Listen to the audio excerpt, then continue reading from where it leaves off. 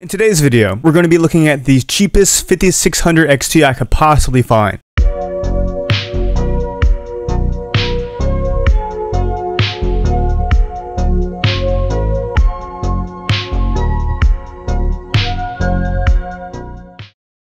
Like any other day, I was scrolling through Hardware Swap and I found this listing. Now it did say this 5600 XT was untested, but for $55, I'm willing to take that risk. It's a really nice deal, and obviously, if it works, it's a very nice find. So I sent them a message, and a few days later, it was delivered.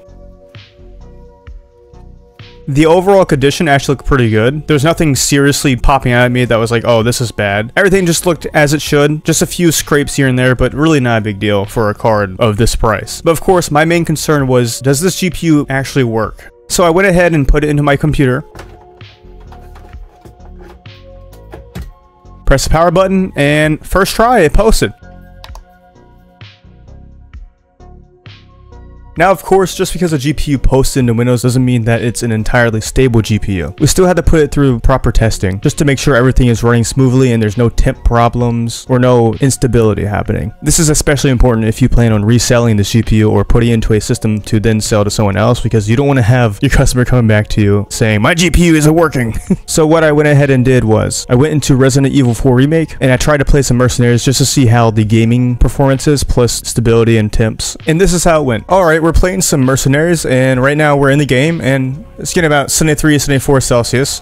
Doing pretty good, actually. We're doing this just to see how it does during gaming, make sure everything is performing as it should, make sure there's no problems with temperatures or anything, and yeah, it's doing good so far. Everything is running smoothly, there's no stuttering or anything, which is nice. The temps look pretty good. Now, I'm not sure how much power 5600 XT is supposed to draw. I don't really know that, but I think about 150 watts sounds about right. This is definitely an interesting model of the 5600 XT. I've never seen this model before, but I mean, it's doing its job. It's performing pretty good. The temps are definitely climbing over time, but that's kind of expected. That's kind of how it works when you have a GPU playing a game. It will rise and then stabilize over time. So we're gonna keep an eye on that. As long as it stays like at least in the low 80s, I am okay with that. That's completely fine. My chassis fans are not running right now either, because I have a setting enabled to make them turn off unless the CPU is being stressed. So it's definitely not getting as much airflow as it could be, which is good. That means the temps are good for what they are. But yeah, having no issues running this game. Everything is performing as expected. No complaints here. We are going to be giving this GPU a worst case scenario by stress testing it, which I think it would be fine into. I don't think it will reach a dangerous temperature in. Really having no issues here, so I'm gonna move on to the stress testing and see how it does in that. Okay, for the stress testing, I'm going to be using Furmark. And I'm also using Cinebench at the same time, just so my chassis fans will actually spin up. And so far, temps are looking pretty good.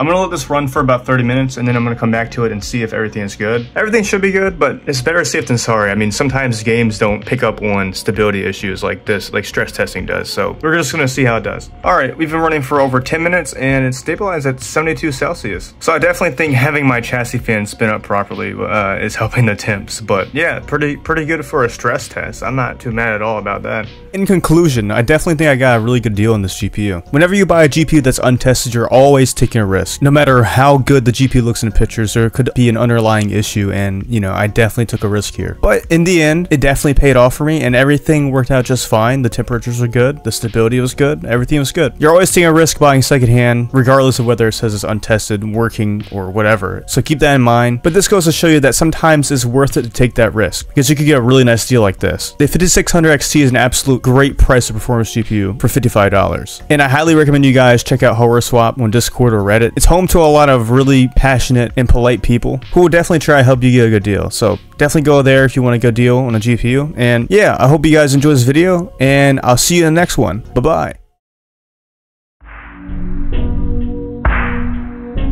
Thank you for watching.